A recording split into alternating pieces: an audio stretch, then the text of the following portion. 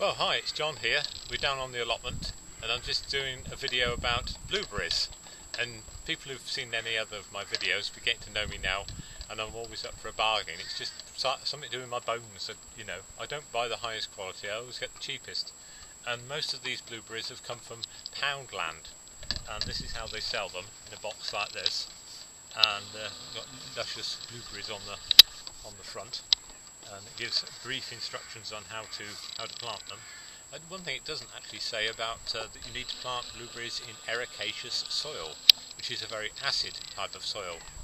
Well, I bought quite a lot of ericaceous soil and I've put them in the ericaceous, and found that one problem with ericaceous soil is that got a lot of river rushes growing in it, you know, because they've obviously got it from a flood meadow or river side.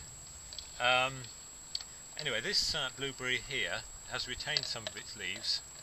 We're in the middle of December at the moment, so on the box it tells me I should cut these right down, but I'm not going to be cutting my blueberries down because they've only just got up. If I cut them down they might never get up again.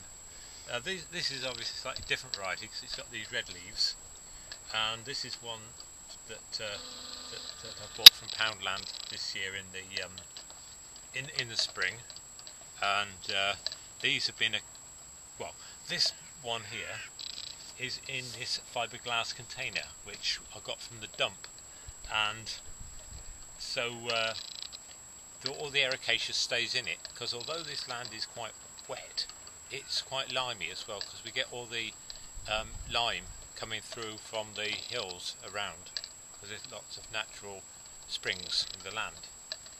So that contains the acid soil in there, and they're completely in there.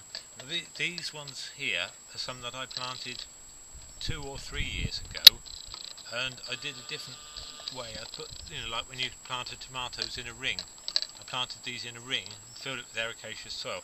I mean, they're still alive. That was still alive. I don't know whether I did have another one.